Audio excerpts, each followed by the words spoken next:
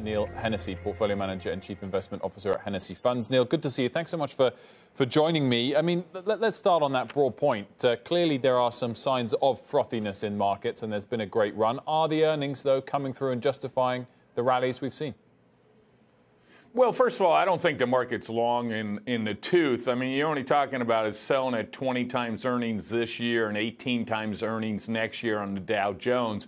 But if you look to last year when the pandemic hit, companies had no idea of what was going to happen, how severe it was going to be, what the turndown was going to be on profits, revenues, employees.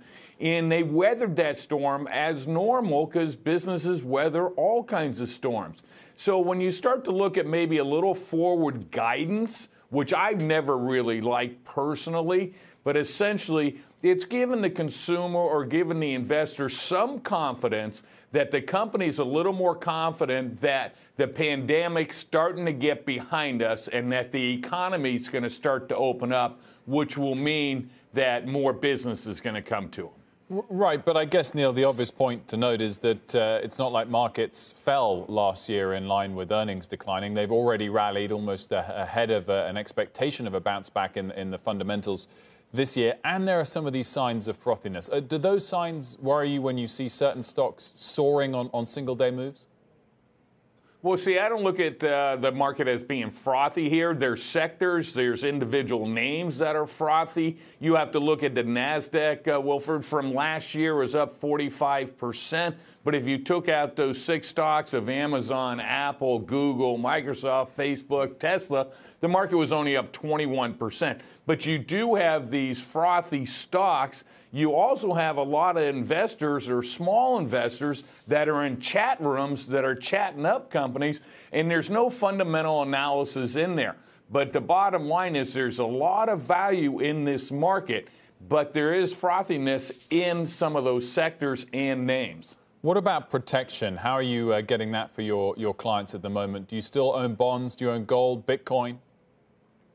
No, I don't own any bonds. I'm not a fan of bonds simply because I've always thought that bonds were a certificate of confiscation.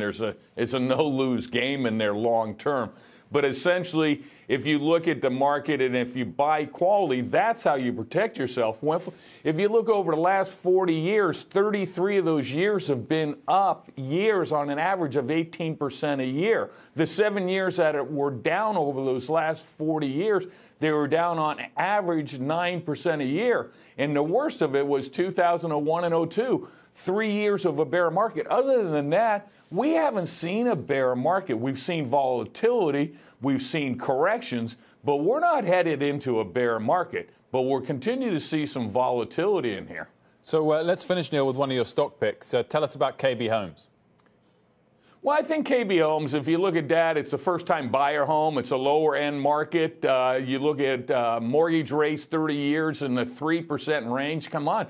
Years ago when I bought my first house, I was 14.5%, 15% on mortgage with PMI insurance. So most kids in two-income families can afford a KB home out in the future. So I like it. They earn around $5 a share. They're selling at less than 1 on a price of sales to earning ratio, and they pay a 60-cent dividend. So there's plenty of room for upside on not only the stock but the dividend at the same time. Neil Hennessy, thanks for joining us.